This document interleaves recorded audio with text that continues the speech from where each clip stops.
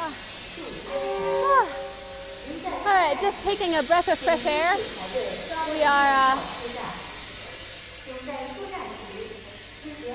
We are at Garamu station,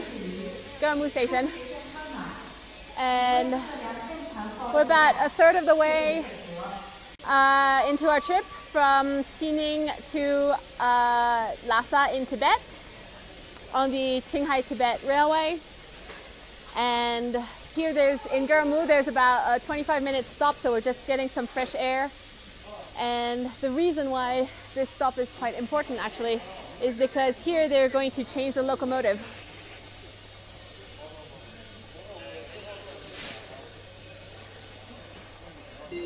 So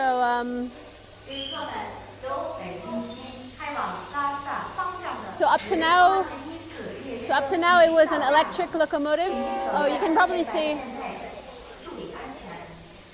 You're going to see them detach it, maybe.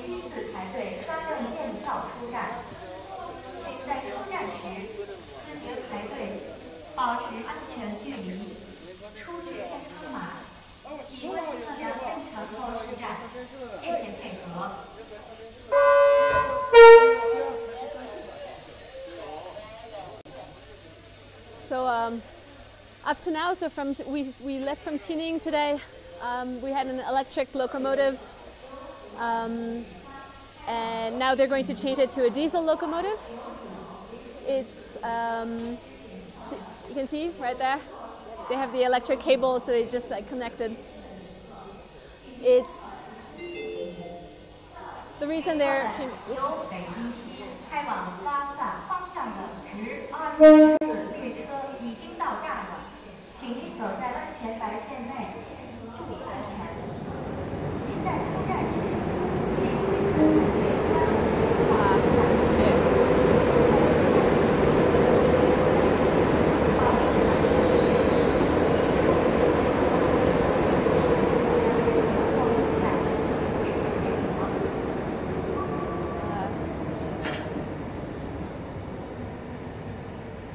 So if you're joining us halfway through, thanks for joining us. CGTN live stream. We're taking the Qinghai to Tibet railway, and we are at Garamu station right now, about a third of the way, and we're changing locomotives from electric to diesel because now is going to be actually the trickiest bit of the journey. We're about at 2,800 meters here, but this is after Garamu. We're going to start climbing really quite high, up to 4,000 meters. And 5,000 meters actually. The highest point of this railway is at over 5,000 meters. It's the highest railway in the world, in case you didn't know it. And not only that, but it's very difficult terrain. It's permafrost. A lot of the stretch from now on, I think about 80% of the stretch from here, from Garamu to Lhasa, is above 4,000. Nope, sorry. About 80% is on permafrost. So permafrost is frozen earth. So that's very difficult to build on because whether it's warm or cold temperatures, then the earth contracts or expands, and that's very difficult to have stable infrastructure on it. And obviously a railway needs to be very stable so that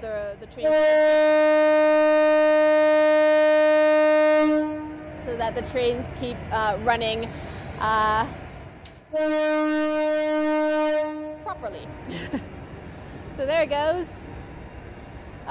Also, the interesting thing is we often talk about the Qinghai-Tibet railway from Xining to Lhasa, but actually the stretch that we just covered, the one with the electric locomotive, it was already built in 1984. It's been functioning since 1984.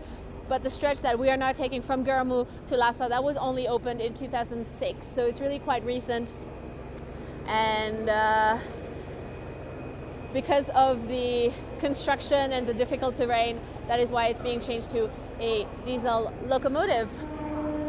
And yeah, so we're about a third of our way through. It's already starting to get a little bit cold, and we're going to be climbing, so there will probably be less oxygen. There might be a little bit of altitude sickness, obviously that's something that happens when you have less oxygen. You might feel a bit dizzy, you might feel a bit nauseous, but hopefully that won't happen. It will happen in the middle of the night, so hopefully we will be sleeping.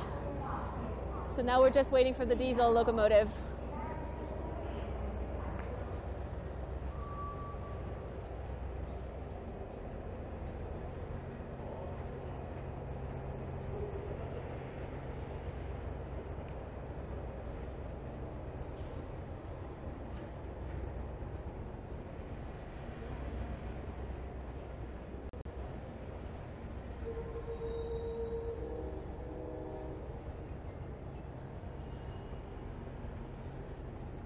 So to be honest, I was actually expecting quite a small station, but Gurmu is not a small city. It's actually has like quite a decent population, even has an airport. So you can imagine it's a decent sized city. I believe Gurmu actually means land of many rivers in Mongolian. So because a lot of rivers start from here, there are about 20 rivers. And one of them actually leads into the Yangtze River. The Yangtze River has, along with the Mekong and the Yellow River, all have their source on the Qinghai-Tibet plateau. So near here, all of these major rivers from in East Asia all have their source here on this really important high plateau at a very high altitude.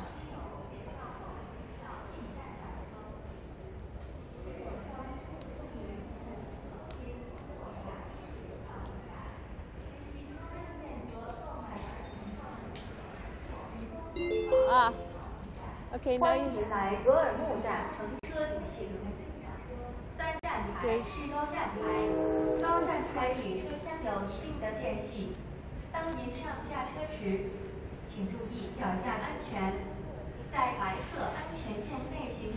Okay, well, now you can see the diesel locomotive is arriving, so they will be attaching that soon. So it actually goes quite fast.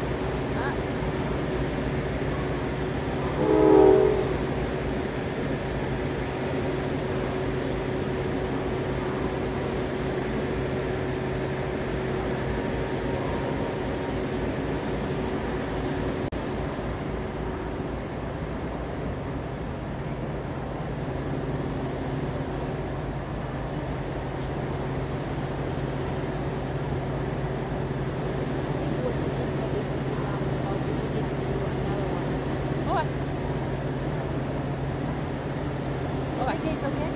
Sure. You said a lot of information. I don't know what I'm saying anymore. I'm just like, and we're here, and there's stuff going on.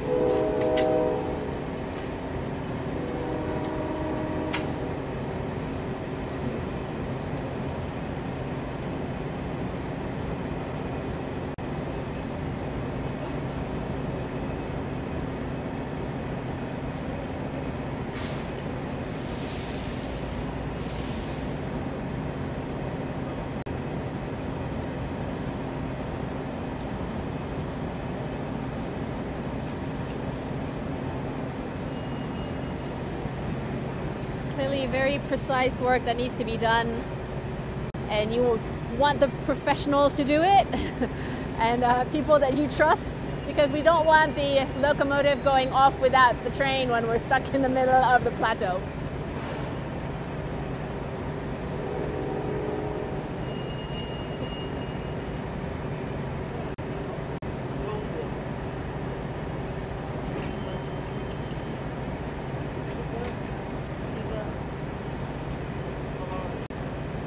But there are about 6 trains that go from Xining to Lhasa every day, so I'm sure they know exactly what they're doing.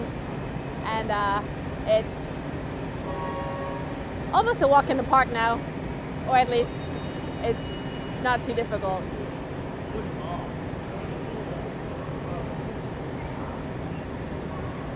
Right, well, I think we might be leaving soon, so we had better hop back on board so we don't miss our train. Thanks for joining this CGTN live stream, and we will have much more in the next few days, so keep tuned, stay tuned, keep watching.